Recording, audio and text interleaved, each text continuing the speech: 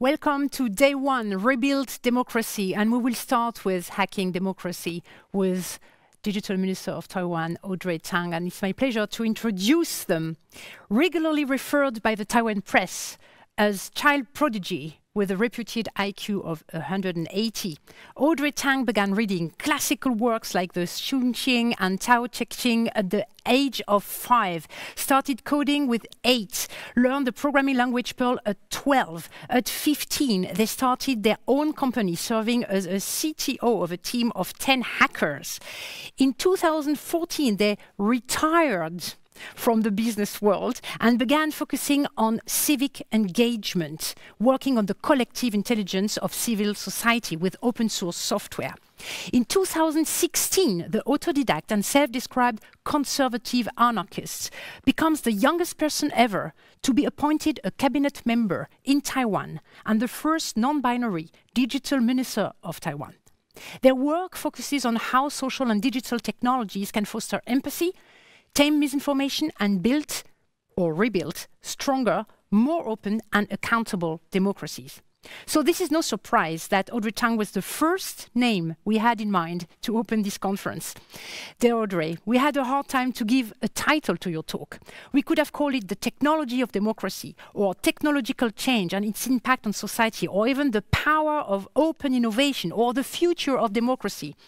We opted for hacking democracy because it was the shortest way to bring it to the point and introduce this day and this conference. Hackers use their technical knowledge to achieve a goal or overcome an obstacle by non-standard means. But hacking can also be utilized by legitimate figures in legal situations.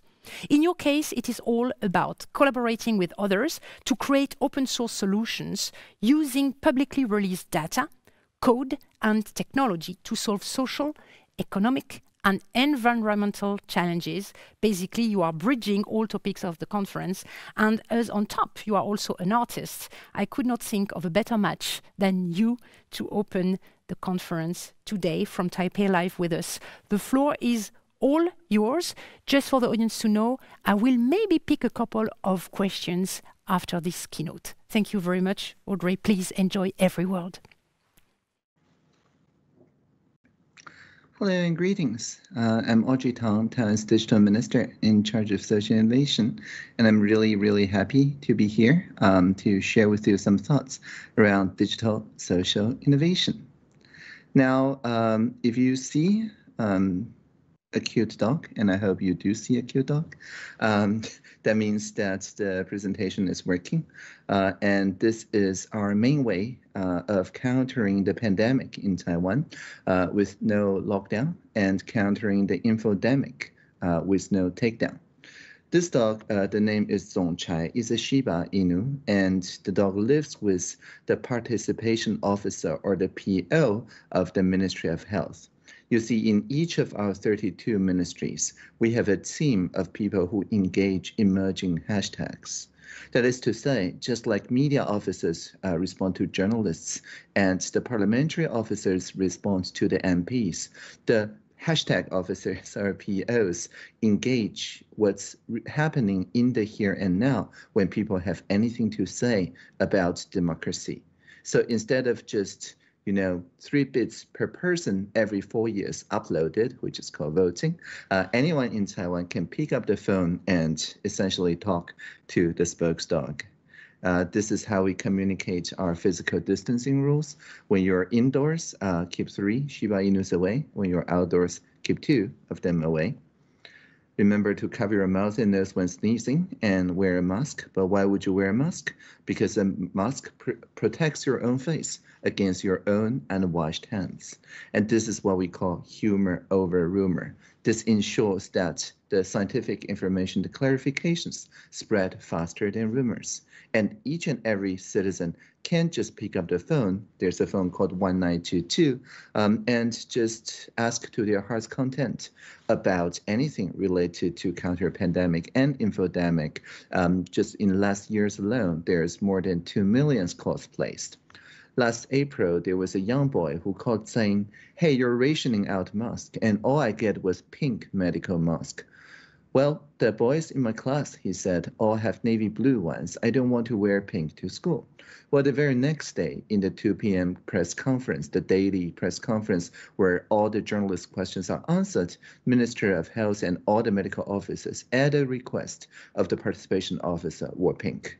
And so after that, pink became the most trending color. The Minister of Health even said Pink Panther was his childhood hero. So the boy became the most hip boy in the class, for only he has the color that the heroes wear and the hero's hero, I guess, wear. And so this fast response ensures a collective intelligence that takes care of people without leaving anyone behind, without divisiveness, without the polarization on social media and such. We also make sure that we work with a shadow government, so-called GovZero or G0V.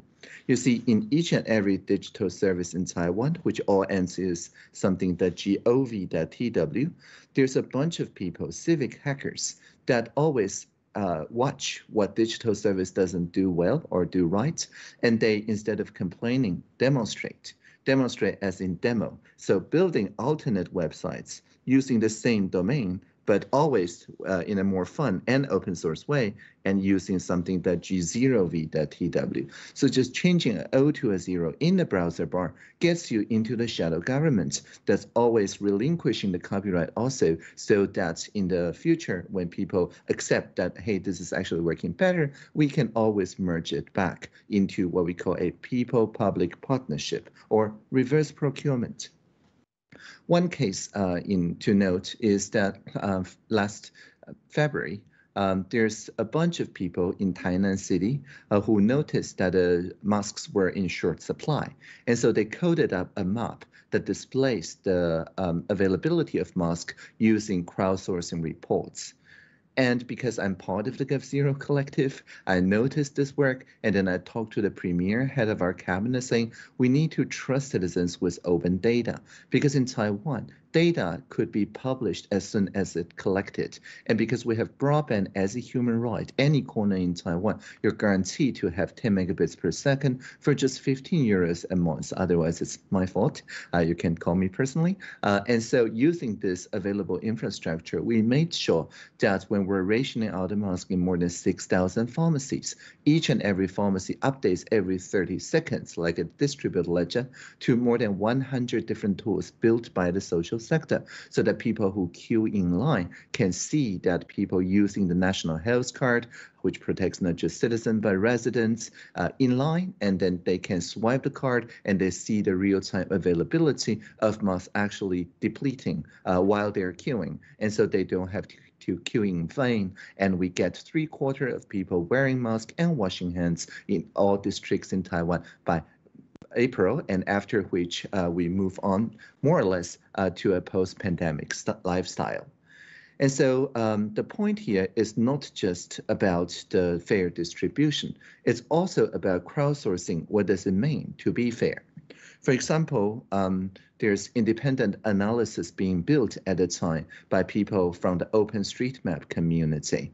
And the community realized that even though it looks fair on the map, on a distance point of view, however, according to the OpenStreetMap community, if you zoom out a little bit, then suddenly we discovered that in the rural places, it's actually the time cost to reach pharmacies is not as short as in the urban areas. So this MP, the VP of Data Analytics in Foxconn before joining the parliament, MP Gao interpolated Minister Chen saying what's fair is actually biased, it has a Taipei bias.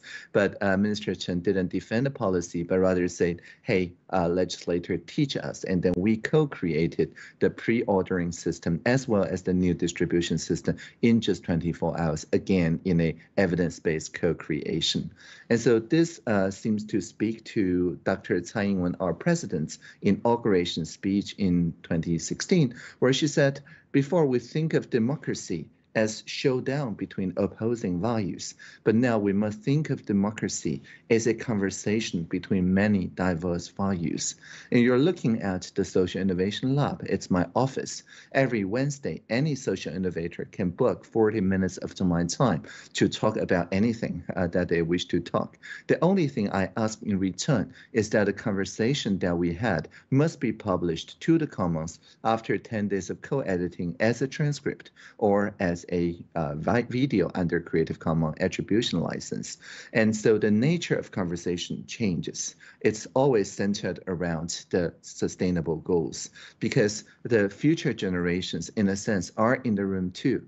The live streaming or the transcripts or the tape recorder stands for the people who will look at our conversation in the future. So always when people introduce new emergent ideas to me, they always make a case that also benefits future generations, simply because it will look quite bad if they make a proposition that only benefits this generation at the expense of future generations. And so the digitalization is not just about the development of technologies, but also making sure the innovation and the governance are inclusive, meaning that we must leave no one behind.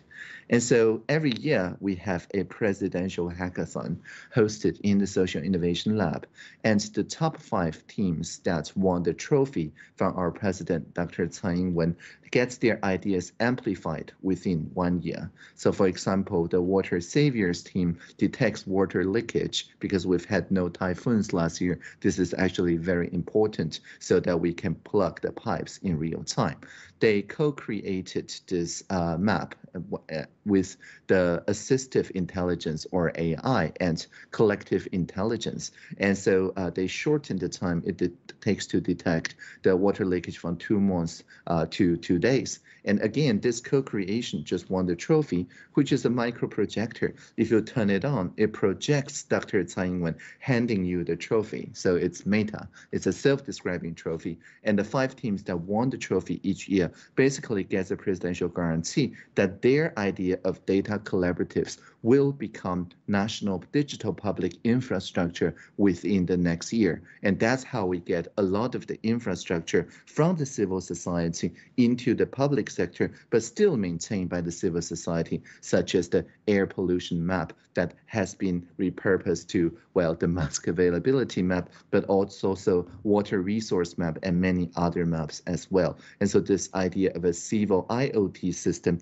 shows that it's not just about the state or the surveillance capitalist gathering data. Rather, all these dots that you see here are in the primary schools. It's part of basic education where we teach not literacy, but competence. In a democratic polity with broadband as a human right, it's no longer the same with radio and television, where the students are merely watching or reading, where they just are creative or critical to the existing stories. Rather, they tell their own stories, becoming their own data stewards, and have access to fact check the presidential debates or start their own presidential hackathon idea, and all in all having the access to the computational facilities that powers such infrastructure.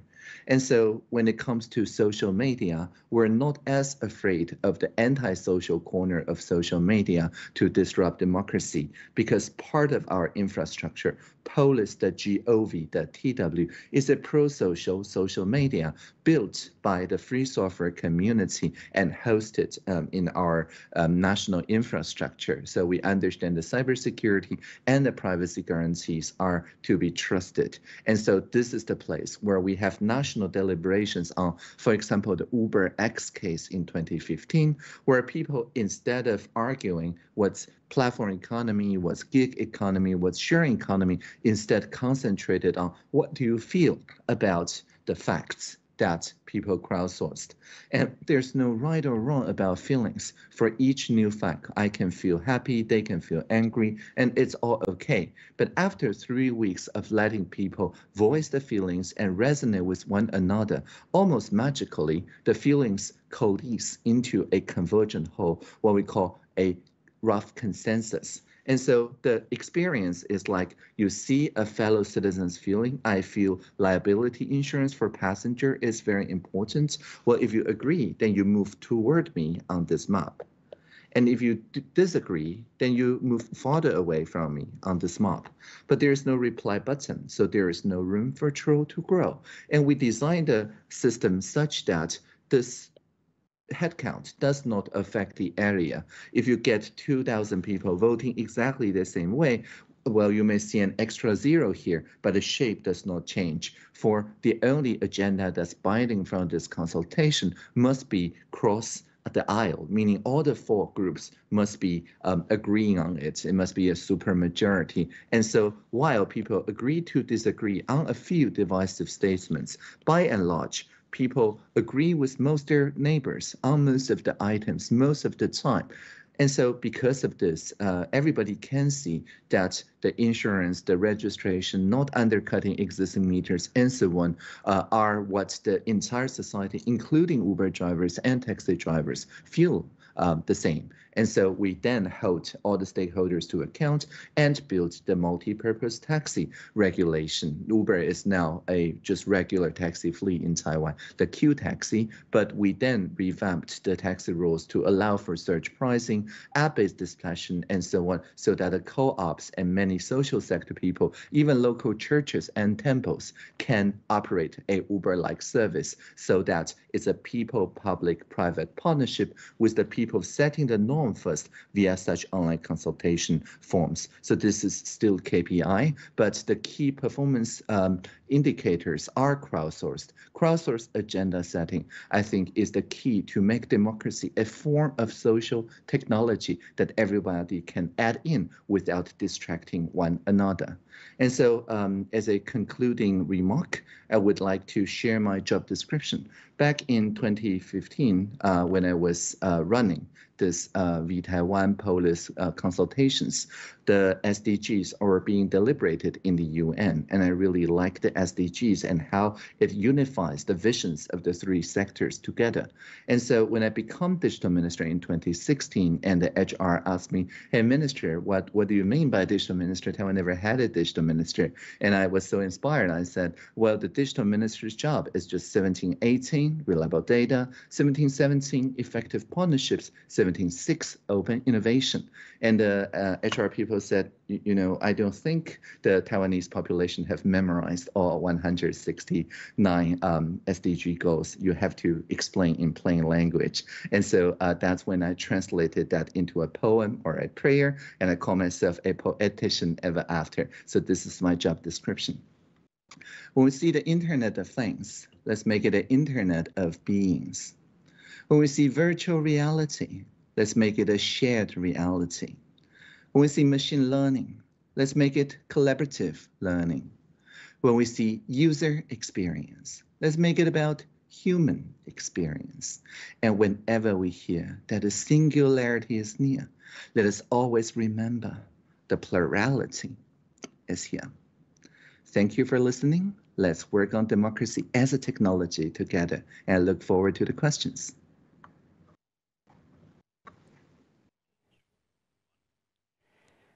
Audrey, thank you so much for this opening keynote. This is so perfect to start because it gives really a big picture also on the potential of the empowerment and to take it in your own hands. And this is what we really want to have. So you are bridging it fantastically. Thank you so much.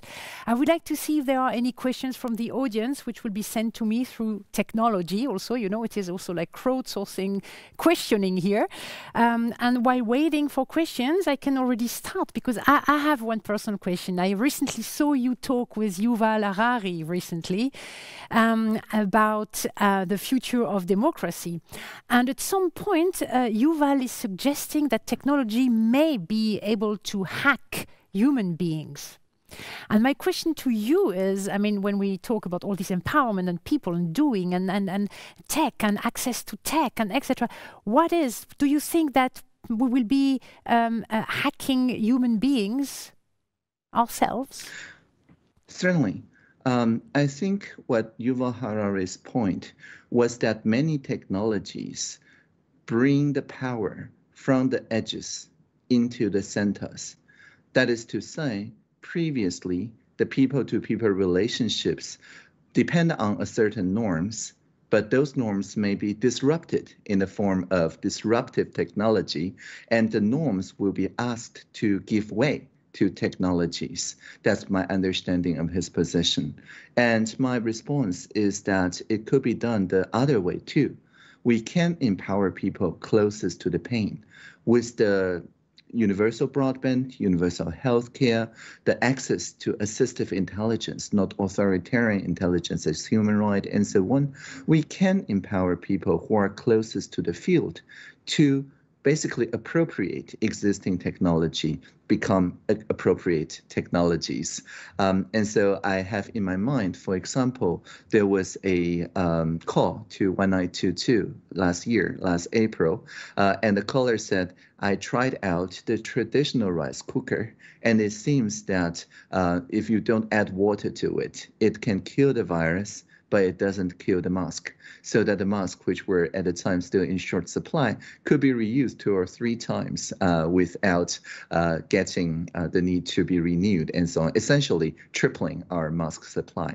Now, this is a really good idea. It's been replicated. Our Minister Chen even tried it out on the live-streamed press conference, and it also reached many people. I translated it to many different languages. But I'm sure that the traditional rice cooker makers did not have this use in mind.